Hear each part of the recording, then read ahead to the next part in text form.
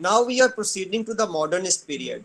Okay, in the last class we discussed the period before that, which was the Edwardian period,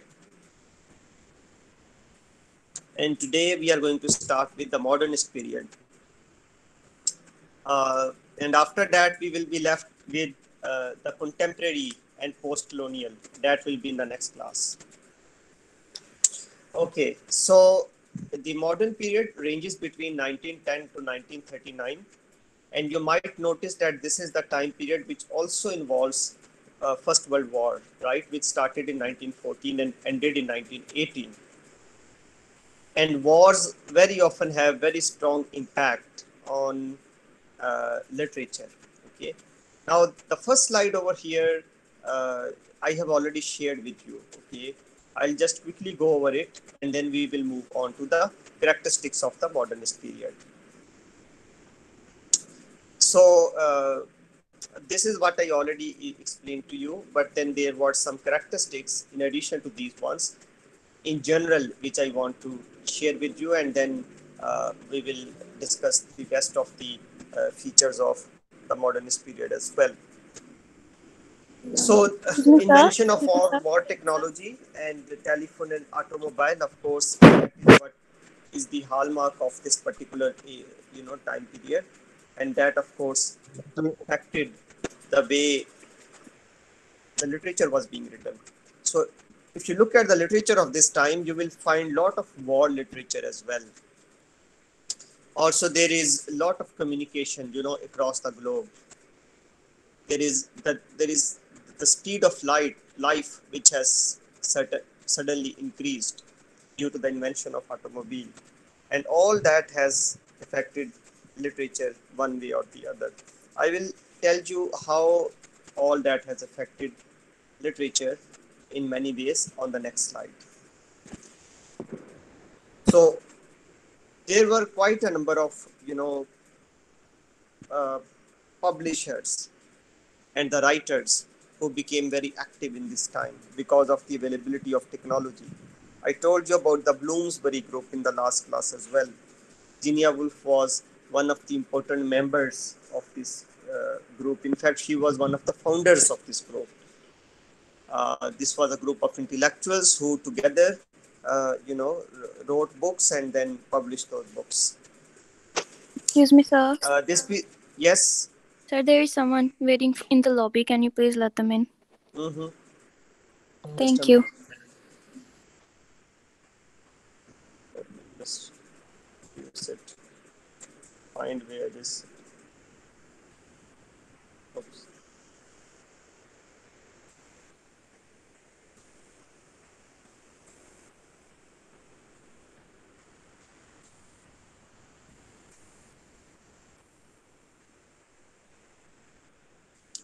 All right. So feminism, I'm sure many of you are aware of this term. You have heard this term at least. Feminism, is kind of a movement which uh, uh, which argues that women have a unique identity and they have a right to articulate that identity the way they want it. Okay, so that is what feminism stands for. It uh, it began in many parts of the world, but in England, it effectively started in the period which we call the modernist period. And Virginia Woolf was in England. Virginia Woolf was one of the proponents of feminism movement, especially with reference to literature.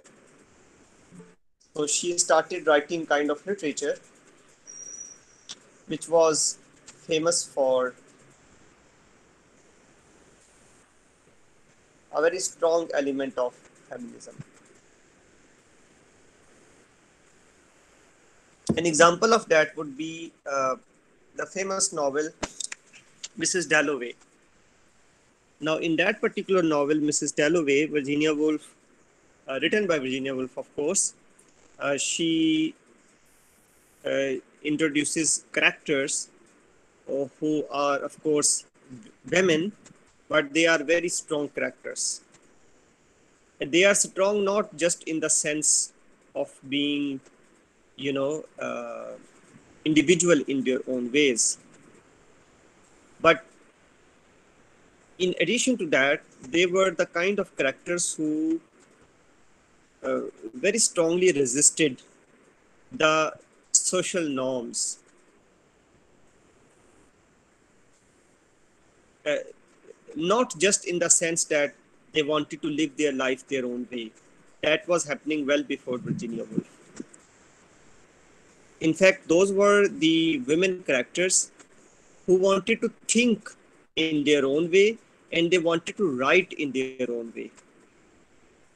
And that was very important in the uh, in the world of intellectuals in England, because writers in the past had never experimented the writing that way. They never thought that language could have gender, right? They never thought that writing could be unique when it comes to writing by a particular gender, right? Writing was considered to be something neutral, so anybody could use it, man or woman. Virginia Woolf, on the other hand, had a different approach, and she argued that just like everything else, women have their unique writing expression, and each woman has its own unique writing expression. Therefore, she believed that she could experiment with a new kind of writing, and that she did in her novel, uh, Mrs. Dalloway. She wrote other novels as well, and all of them are a demonstration of her belief in the uniqueness of women, as far as the expression is concerned. So that kind of feminism, which is in literature, that is what she introduced. Now, the Harlem Renaissance, as I told you in the last class, this is an American phenomenon basically. There was a lot of civil rights struggle in America in those days, around 1900 and immediately after 1900. So one of the manifestations of that struggle was the movement and the political movement by the black people. So in America, therefore, the black people uh, kind of asserted themselves as as an as as having a unique identity in the United States, right? Now, these 2 points, the point of feminism and the point of Negro as a powerful identity, these 2 points are very close to each other, right? Apparently, they seem to be disconnected. One is the phenomenon in England, the other is a phenomenon in the US. One is about the women, and the other is about New Negro. But actually, these points are very close and interconnected. They are close and interconnected because both of these phenomenon, which is feminism and Negro identity or black identity, both of them aim to empower the marginalized groups in society. So women in England and in rest of the world as well, they were in almost all walks of life, they were pushed to the back benches, right?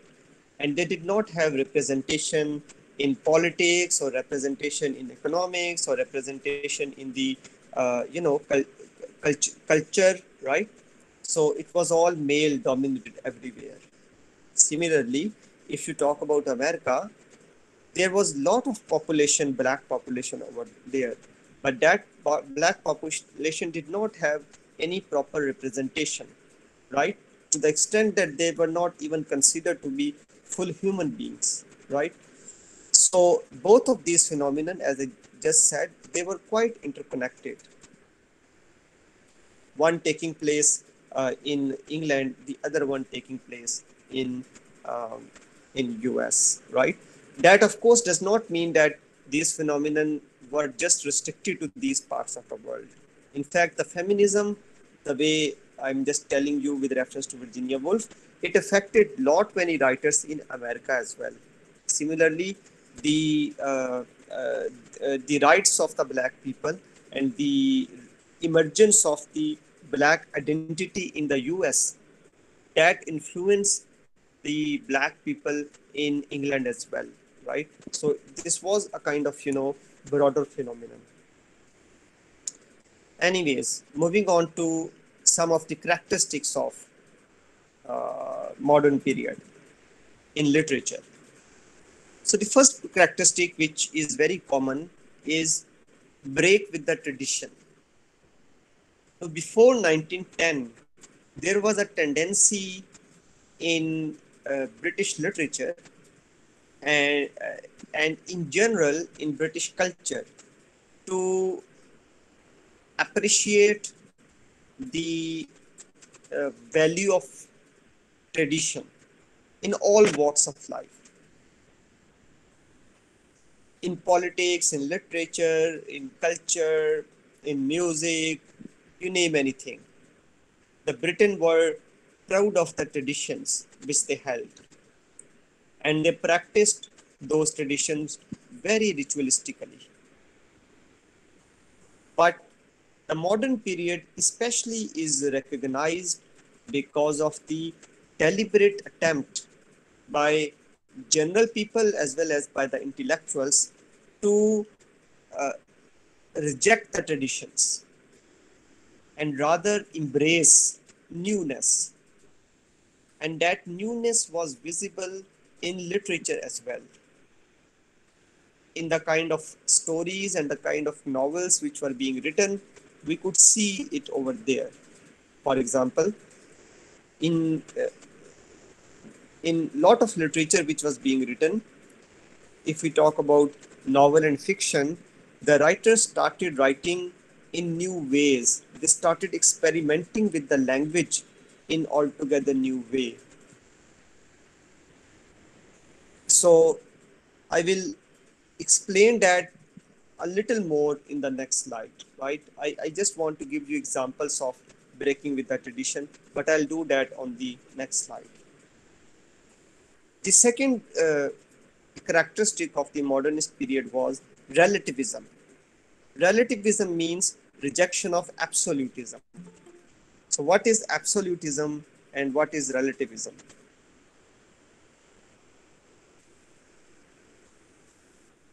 So, absolutism is uh, belief in the absoluteness of truths. When you say that you can use any particular no- knowledge or any particular channel to reach the truth, and that truth is an absolute truth, that is what we call absolutism. But contrast with that is what we call relativism. That means the truth is relative. Okay. uh, well, nobody is relative. That is not what I mean by being it's relative. I mean, I'll give you example, and I think that is pretty good, pretty explanatory example. uh, Almost all of you are aware of um, Einstein. Yeah, almost all of you are aware of Einstein, that who was a scientist, right? Uh, so he introduced the famous theory of relativity. Okay, by relativity he meant that the time as we know it, that the time is not absolute. Okay, now he had his own mathematical formulation to establish it, right? So his view was that time measured on the earth and the time measured on the moon, you know, will not be the same. What does it mean? It means the value of the time changes relative to the location where it is being measured. It is called relativism of time. or relativity of time. All right. Now, let me kind of, remind you that Einstein was a modern scientist, and he had very strong influence on what we call the modernist period all over the world, especially in Europe and in England, in the United States. So, this claim that time is relative, this was a pretty disturbing claim for intellectuals, writers, and thinkers. Why was it a disturbing claim? Because time was considered to be an absolute entity for a very, very long time in the history of mankind. Nobody ever questioned the absoluteness of time. But when Einstein not only questioned it, but theoretically established that time is relative, that made people think, generally speaking, that made people think that absolutes are relative. No absolute is ultimate truth. Some absolutes could be truth just for a small period of short period of time. Some absolute could be truth just in one part of the world at one location. But as you change their location, those truths also change. Now, this affected the kind of literature which was being written. How did that affected the kind of literature that was being written? It affected in such a manner that the literature which was being written before modernism, in that literature, the writers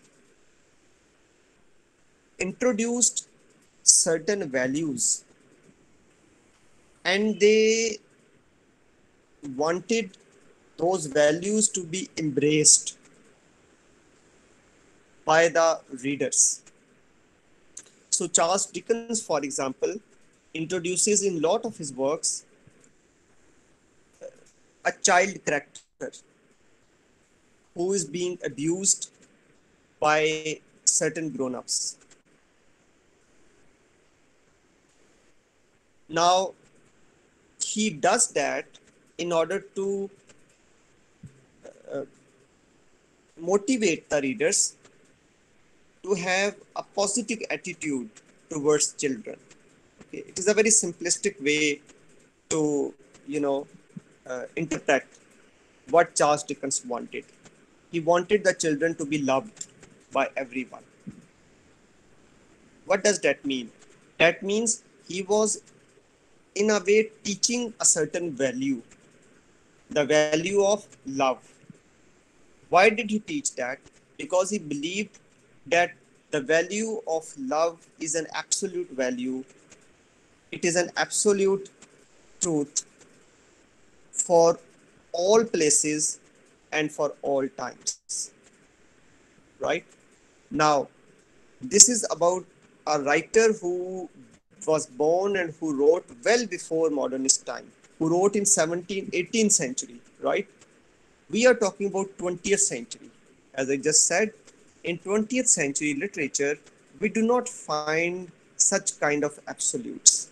So when you read 20th century literature, you do not find writers, well, the major writers, preaching values in that way. Rather, you will see that the writers keep questioning all these absolute values, including the value of truth. Okay. So you will see that in modernist literature, the writers do not uh, preach any morality. They do not preach any ethics. Rather, they question all the moralities and they question all the ethics. Why do they do that? Because they do not believe in the absolute value of any of those moral values. Okay? So this is called relativism, and this is the effect of relativism on the literature which was being written. This next characteristic of modern literature is individualism. So individualism again is a philosophical notion which meant that individual choices are more respectable than any external sets of principles. So, in the pre modern period, in the time before modernism, generally people looked up to, with more rigor, they looked up to various moral values given by religion or culture or, by any other higher source, some metaphysical source. But individualism argued that the best judge of the right values is individual himself or herself. So the individual does not need any metaphysical source of wisdom or metaphysical source of values or metaphysical source of moral truths. Individual does not need that. Why? Because individual has consciousness, has his or her own thinking process, and using that consciousness and thinking process, the individual can decide what kind of relationship that individual wants to have, what kind of economic matters that individual wants to have, what kind of dress code the individual wants to have, again, what kind of language the individual wants to keep or speak, right? So all those things, all matters of life,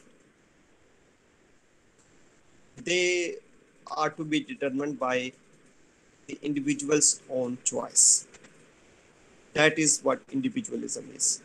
Once again, this approach to life had a very strong influence on literature because you then start finding in literature the kind of characters who are highly individualistic.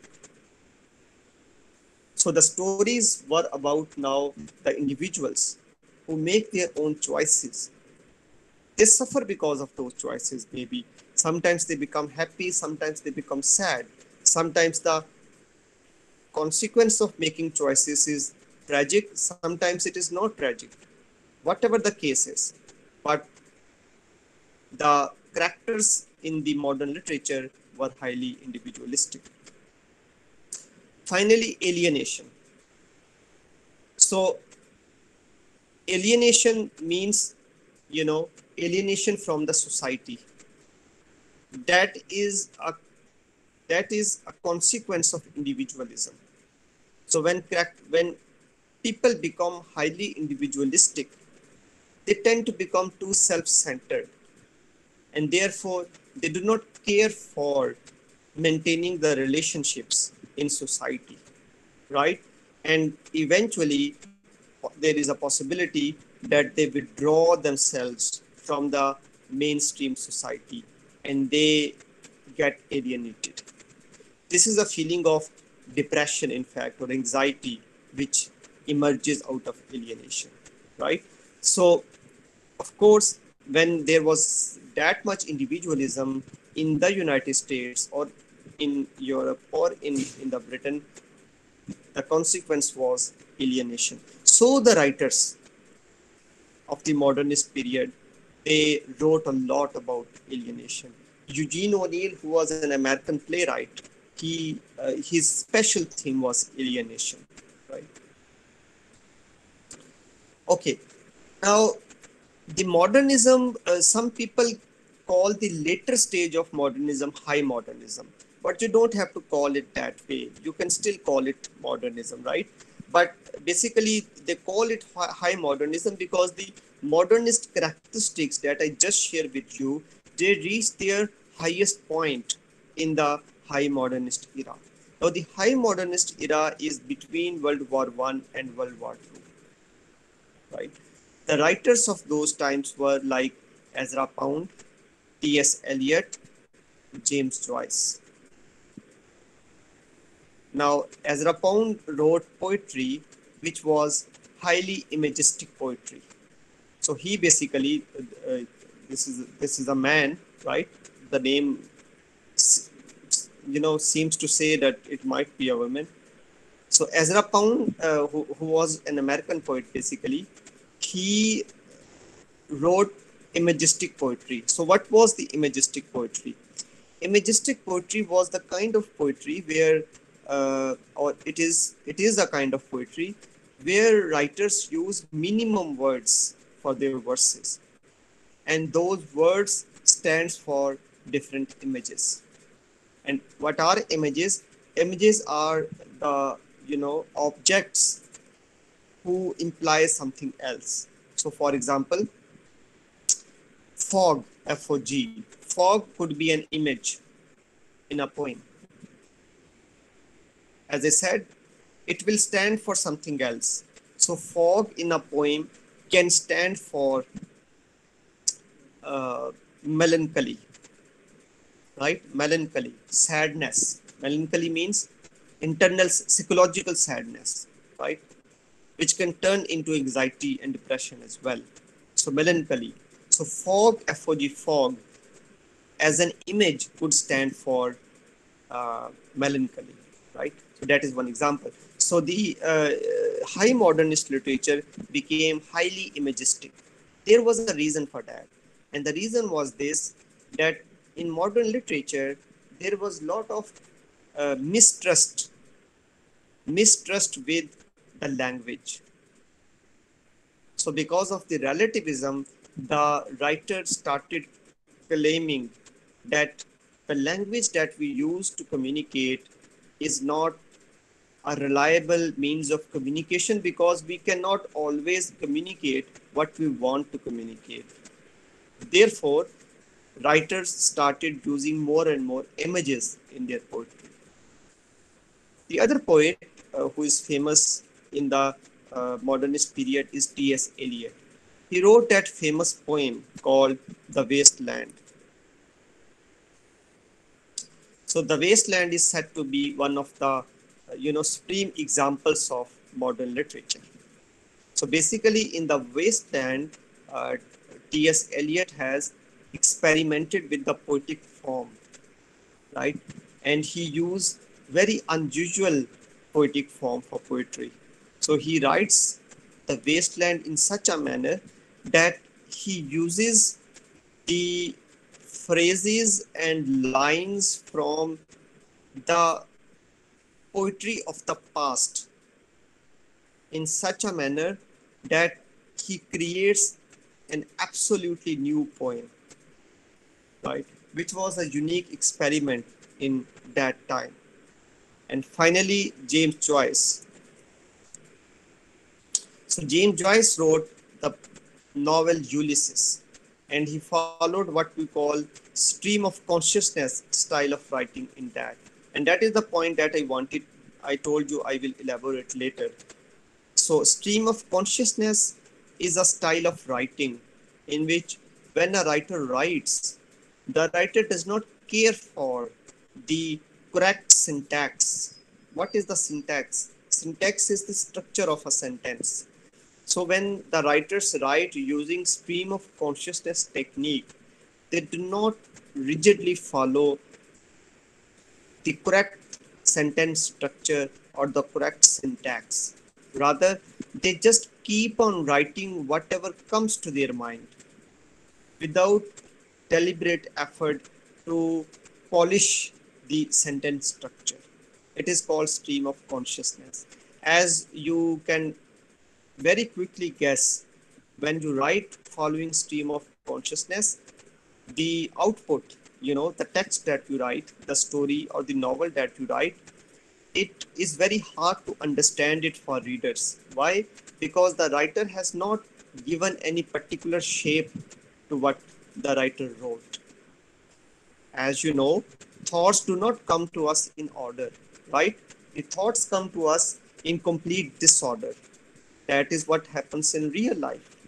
So the writers who experimented with stream of consciousness, they claimed that because thoughts do not come to us in any particular order, therefore the true writers should not try to impose artificial order on the thoughts.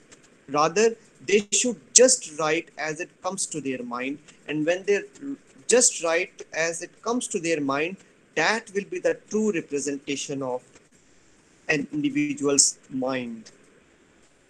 Okay, so that is an experiment with the writing. So when I was on this point, break with the tradition, I told you that there is an example of how the writers broke with the tradition. So this is one example where, you know, writers even did not continue to write the same way as the people or the writers before them wrote. So that was like breaking with the tradition of writing in an orderly manner, right? So the writers who were writing in the United States, especially in the modernist period, you know, they some of them were called the lost generation as well. They include Gertrude Stein, Fitzgerald, and Ernest Hemingway. Why they were called the lost generation in America? These writers, they were called the lost generation because these writers broke away with the tradition to that extent that they were not able to relate themselves with their predecessors and with their forefathers. Of course, they had seen World War One. Some of them had seen World War Two as well, like Hemingway. Therefore, they became so disappointed with the human race, right? And they became so uh, distrustful of human race that they stopped believing in human goodness at all. And they thought that they and the people who belong to their race, they had lost themselves somewhere, right? So therefore, the critics call them the lost generation of writers, the lost generation who could not connect itself with any tradition, right? As much distrustful they became with the goodness in mankind. So this is all about the modernist period. Students, if you have any question, you can ask. Otherwise, we can end the